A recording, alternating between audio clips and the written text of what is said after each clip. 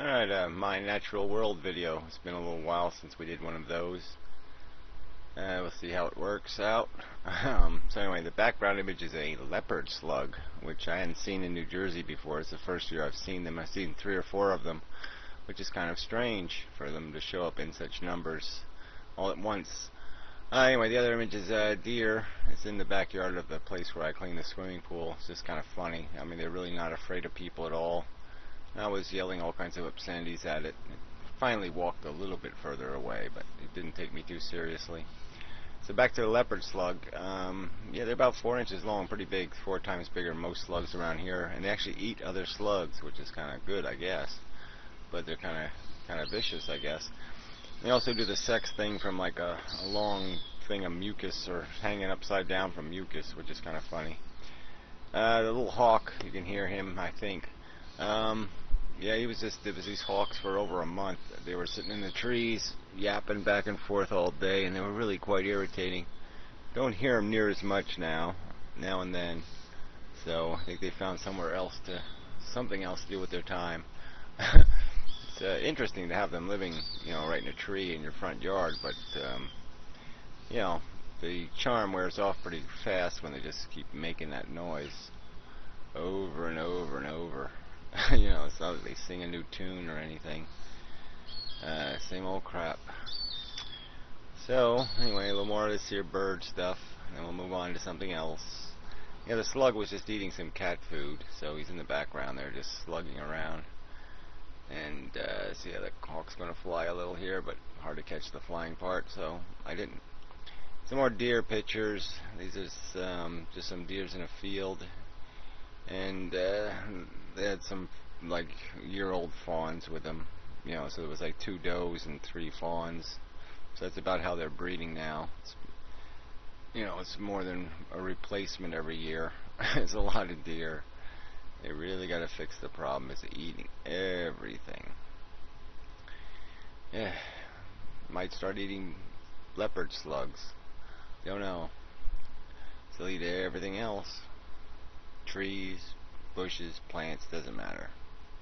Anything kind of green that doesn't smell horrible, they'll eat. Alright, this is this blue heron. It's been around here for about 15 years. It's always by itself. It just wanders the stream from the pond, then it goes for about a mile or 2. It follows the stream and then works its way back again. It just does that all summer long.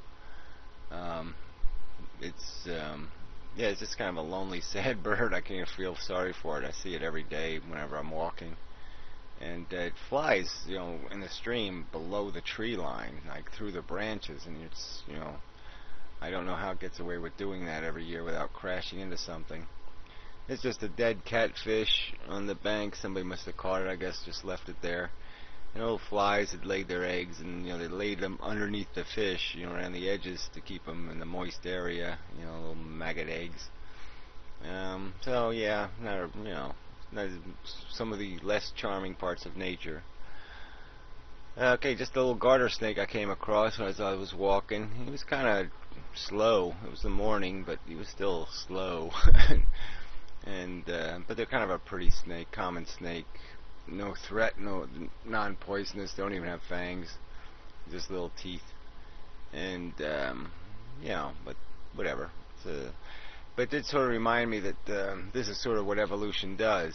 I mean, as organisms become more complex, they grow arms, legs, they're walking around, and then they go back to being a snake again. They go back to the flatworm design, a mouth and a digestive tract, and that's really what nature's about.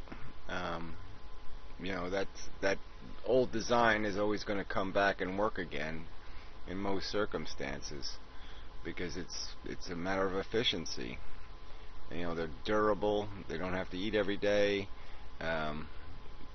This is what life will do, because it's a hardy design.